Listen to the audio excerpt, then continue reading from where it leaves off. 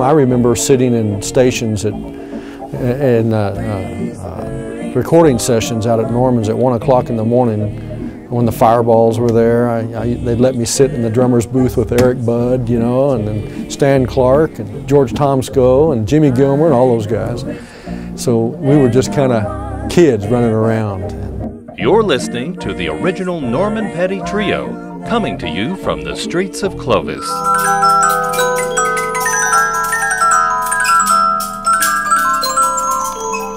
Playing the Anvil Chorus from 1893 on this Regina record player.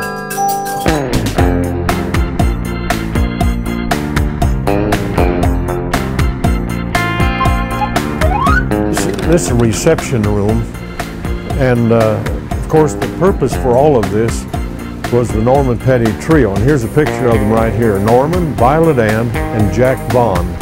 That is where the Norva Jack label comes from. Norman, Violet Ann, Jack Vaughn. You see, Norva Jack, there's the first big one out of this studio. Mood Indigo, the old Duke Ellington Mood Indigo, and the number on it for the BMI registration is 1313, which is the address of this building. This building was used, and this room was used for separation. When they recorded the song Peggy Sue on Buddy Holly's catalog, Jerry Allison was right here with the drums. The original Norman Petty Studios is a rock and roll treasure trove of history and memorabilia, honoring the man who recorded Buddy Holly, Roy Orbison, Waylon Jennings, and far more, far too many to name. They could get a delay on the song of Peggy Sue. He would go from here with the amplifier up to a speaker, into a microphone, and bring it back just with the drums.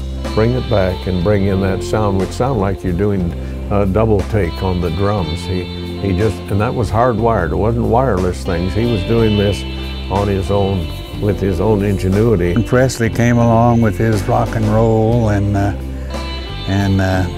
Jerry Lee Lewis and all those people, and so we decided that we'd like to branch off into that. So we came up to Clovis, and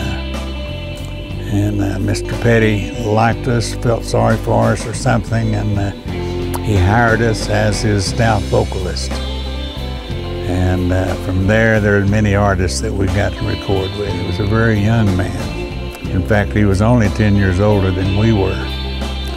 So we worked well as a team. It's fantastic. All the same instruments that are still intact and in place and operative, and it's unbelievable. Celebrating the Panhandle Spirit, Larry Lemmons, ABC 7 News.